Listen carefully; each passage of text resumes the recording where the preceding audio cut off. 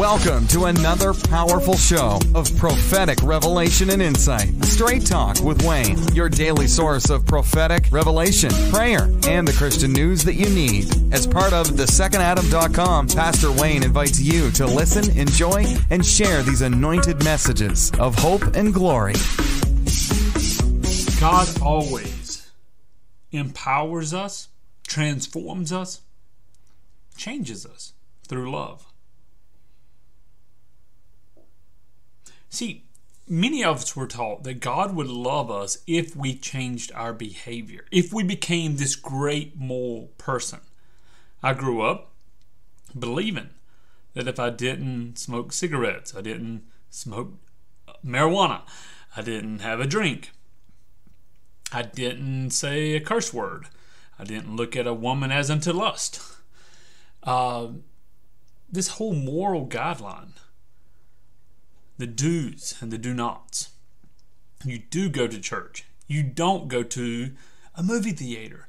You do go to Bible study. You don't go to a nightclub. I had all these moral do's and don'ts, and truly believed that if I followed them, then God would love me. I remember as a child, I had a red little New Testament, the Gideons. Remember, the Gideons would go past us out. And I remember telling my cousin, we were running around playing, but I held that Bible, and I said, if there was just a list of do's and don'ts, because I was trying to read, and I didn't understand the Gospels. I didn't understand the epistles that Paul was writing. I was probably 9 years old. But I knew I wanted to please God. But it was the do's and the do nots that I was looking for, because then I could put it into a system. Does that make sense? And I don't think we really change that much as adults. But I want to give you this thought process. Yes, we should make good decisions. But transformation is internal. Transformation begins within, 2 Corinthians 3:18. And God loves us so that we can transform. He loves us so we can change. I want you to grab a hold of this. God loves us. He loves you as you are, but through that love, through the beholding. Who do we behold? We behold that which we love. 2 Corinthians 3:18 says, beholding Christ. Amen. The Spirit transforms us. The Spirit will transform us into the image of Jesus.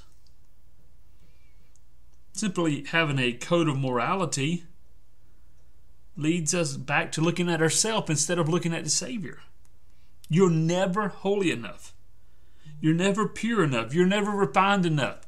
You'll never love other people enough to earn salvation. But when we fall into the love of God, when we follow the love of God, when you say, Lord, love me today in my failure, transform me today in my weakness.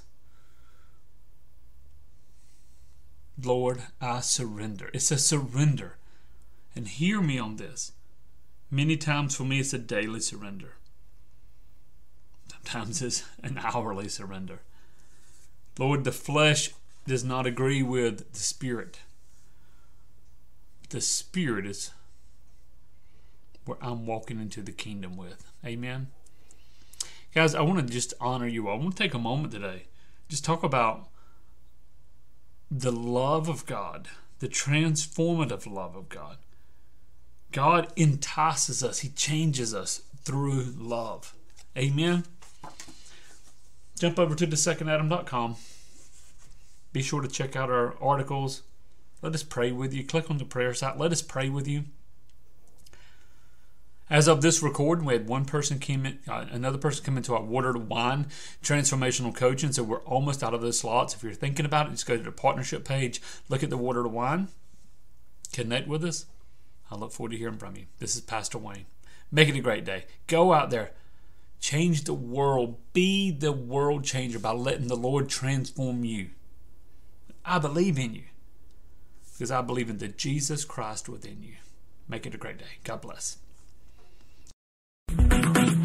Thanks for joining us for Straight Talk with Wayne. Do you need prayer, counseling, or personal prophetic ministry? Then go to thesecondadam.com for more information. And be sure to sign up at yourprophecynews.com for the latest updates, free resources, and prophetic news. God bless.